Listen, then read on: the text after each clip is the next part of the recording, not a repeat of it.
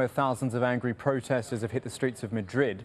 Late on Saturday, riot police moved in to break up the crowds who threw cans, bottles and stones. The demonstration came just hours after the government confirmed it wants to save almost $17 billion next year. But it would do that by freezing public sector wages and cutting other government spending. But Spain's banks are in trouble too. They say they need $75 billion to fix their balance sheets. And as Tim Friends reports, many Spaniards just can't understand why the banks get bailouts, but they're being told to tighten their belts.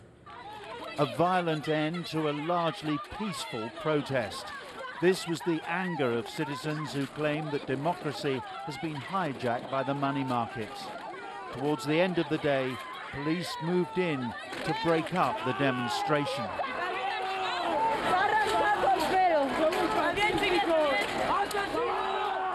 Protesters of all ages and backgrounds had come together outside Parliament in Madrid to demonstrate against austerity.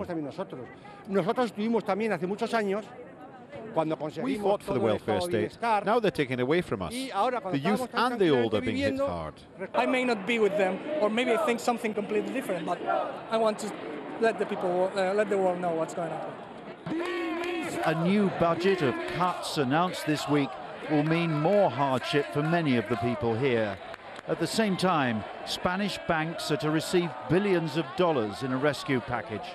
The government says it's trying to achieve economic stability, and it might have to apply for a full European bailout like Greece. It's a joke. It's a joke. They're giving our money to save the bankers, where we have people that don't have a home, and that we're kicking those people out in the street to pay the bankers, which are rich already. So, I mean, it's a big joke. This demonstration was not organised by unions or opposition parties. It was a protest by those alarmed at the direction of the country, where youth unemployment runs at 50%. Tim Friend, Al Jazeera, Madrid.